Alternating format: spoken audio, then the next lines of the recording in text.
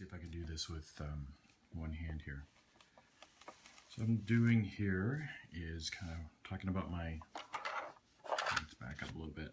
So this is a, for a couple of years I've been using my DVAP, for D-Star anyways. Been using a DVAP, which is a D-Star digital voice access point or something like that, dongle, and then Raspberry Pi. I would use these two in conjunction together, and I do mobile in the car with D-Star and so on and so forth. And for my power pack, I would use this Goal Zero, a big Goal Zero fan. I've got a couple solar panels that I can use to charge this, which this is the Goal Zero Guide 10 Plus. I can take the batteries out, use the batteries, recharge them via USB on a computer, a wall plug. I can charge from a solar port, and actually right now the GoPro is being charged. It's actually recording a video right now, and it's GoPro's actually being charged from it while it's filming this, so should have waited, but hey. Anyways, the idea is that I would use those three together and I wrap them up with a zip tie or whatever it might be, and I thought, you know what, it'd be really nice to bundle it all together. I had thought about that for a while, and I ran across a product called a DVAP. Was it digital ham access point or something like that, or hardened access point or something to that effect? And the idea was that this guy was creating a product where either he would supply the Raspberry Pi and the DVAP, and he'd put it into a really nice enclosure, and he'd bring all the outputs of the Raspberry Pi to the outside of the enclosure. I'll try and put a picture in here and see if I can slide in something in the post edit and show you what that looks like. Anyways, it's a pretty neat product. I was pretty impressed with it, and I thought, well, I don't really need all that stuff. It also has an internal battery pack, and again, I use my Guide 10, so that really wasn't a good solution for me. It was also kind of pricey, but it was a really cool product, so I thought, you know what, I have a 3D printer, so why not try and do something similar and really just focus on what my needs are. And so I fired up SolidWorks and I kind of put this together. I don't have it entirely complete yet, but kind of gives you an idea of what I've gone with. I decided to go, you can see here's my DVAP. I'm calling them sleds, but it's really nothing more than a drawer. And this is the enclosure that I printed on a 3D printer. Just to back up a little bit. So on one side it's pretty solid. On the other side, I decided to make it a shell out the enclosure, so it's actually dual walled or double walled construction type thing. And as the printer built up from the top, it actually printed out this way, the way I have it here. As it was printing or building up from the top, I started right around here. I started to have build up this tab, so that the entire thing is kind of shelled out into a dual wall construction. So it's pretty solid. And what's kind of nice about it is if I were to drop it or something like that, it would kind of protect the stuff on the inside. Anyways, you can see where I have sections cut out for these drawers. But here's the idea, is that I've got two drawers, one for the DVAP, or one slides, one for the DVAP, one for the Raspberry Pi, and then the Goal Zero. And the idea is I've got these caps that I can put on. Like I said, I don't have it finished yet. The plan is to take these caps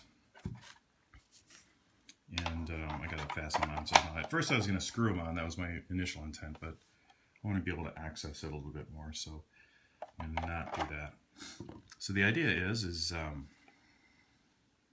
me unplug this for a second here. Hopefully the GoPro will still run for a little bit. The battery was completely dead. So what's kind of nice is I'll slide this in from the back. Comes out through the front, kind of sticks out a little bit. And I'll plug this back in real quick. Hold on. There we go, back to charging up the GoPro. So there you go. So anyways, I'd have this sticking out the front, and of course I'd have that cap on. And the other idea is that here's the Raspberry Pi. That then would slide in.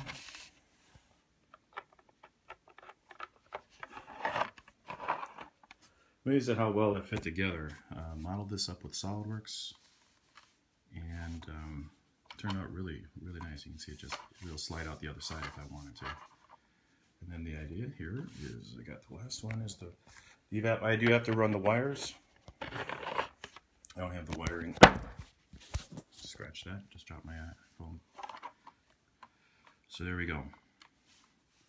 So you can kind of see I modeled this up in SolidWorks, so I was able to kind of place it, but I've got the DVAP in there, I've got the Raspberry Pi, and then I've got my Gold Zero. And the idea is now is I can put these caps on.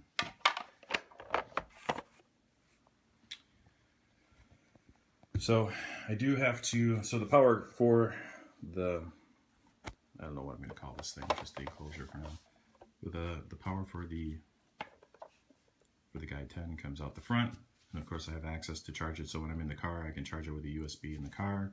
I can charge it with a solar panel on the dashboard, and of course I can turn it on and off. What I do have to do is just put a hole in here real quick, and then be able to create a little jumper cable that will go from the output here back into it. What's nice about that DVAP product is it brought all the external components to the outside, so this is in no way comparison to that product that's out on the market. That's a pretty nice product. This was just something I modeled up that meets my needs. I thought it was pretty neat idea, and I think it's going to work out really well. I just got to finish up. I guess the things that I have to do here is figure out how I want to fasten the caps. I'm thinking magnets. I've thought of all kinds of different ideas. On the back side, I had thought that I made the caps the same instead of making a solid cap on the back. So one thing I want to do is do a 3D print and do a cap for this. Do a 3D cap. So the idea is that when I put this on, I can just take that cap off and maybe store the power cord or some USB cable in there as well, because I do have plenty of room in the back. There's plenty of room in there, so how's that USB cable there? So again, I do have to run the power cables and the data cables for the stuff yet. Relatively minor, but once I have that and I have the caps back on, it'll fasten up pretty well, I think, and turn out to be a pretty cool little project. Again, it's ham radio and 3D printing, another use for it.